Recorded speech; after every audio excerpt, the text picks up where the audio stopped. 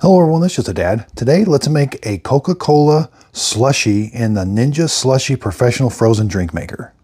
Now regular Coca-Cola works great, but you cannot use Diet Coke. Diet Coke doesn't have sugar in it. And according to the guidelines, we do need sugar in our drinks in order to make a slushie. And we need about 8 ounces per 8 grams. So this is super simple to operate. We're going to turn it on.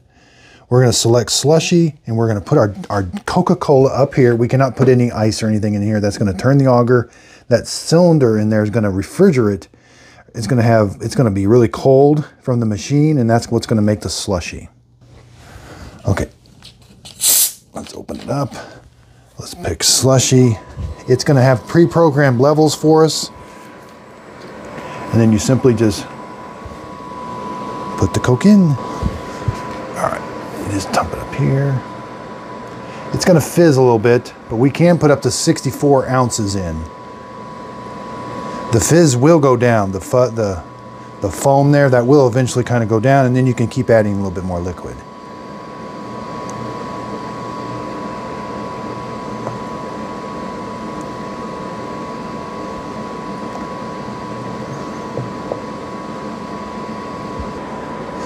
Now the slushie will have pre-programmed levels. I think it's up to about 3 level. You can make this warmer or colder depending on the consistency of the slushie you want. But when you press slushie, it's programmed right there.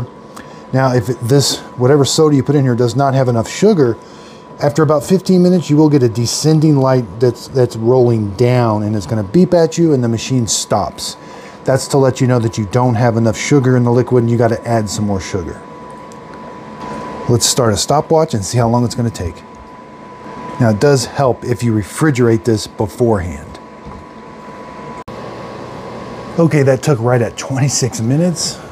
And now it looks like it's really in really good shape. That looks like if that was not the right texture, I could adjust it. But it did beep at me.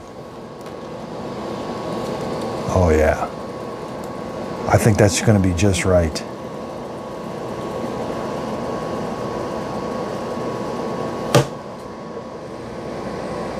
So it looks perfect.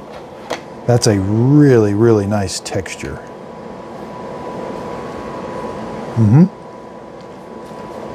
Yep, it still has all the soda taste and flavor.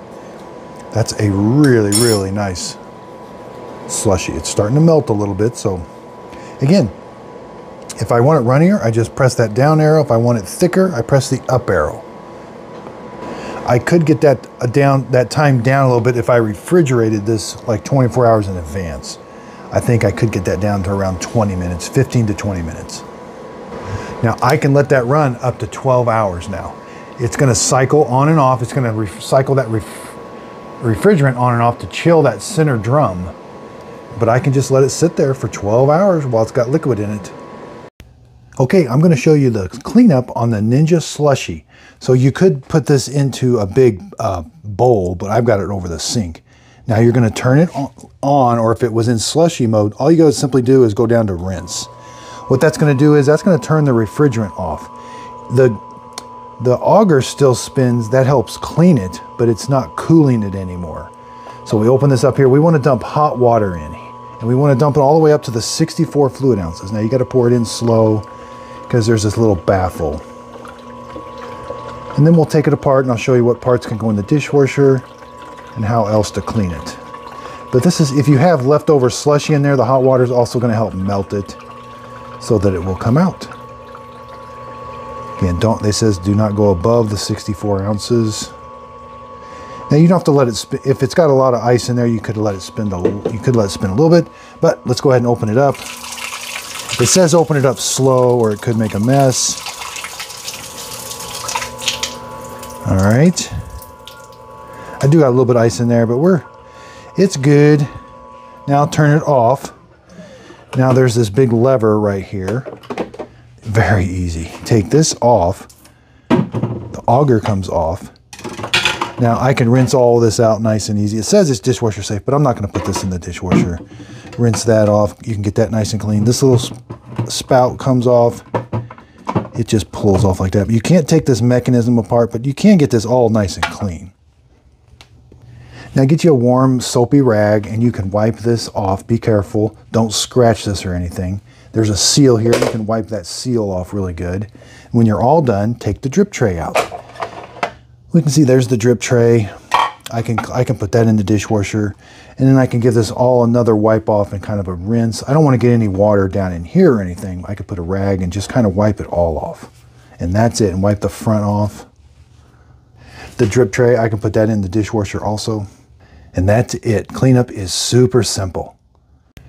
So underneath the video, I will put a link to this where you can purchase it off of the Ninja website or the Shark website or Walmart or Amazon. If you click on those links, the products won't cost you anymore, but I will get a small commission from the sale.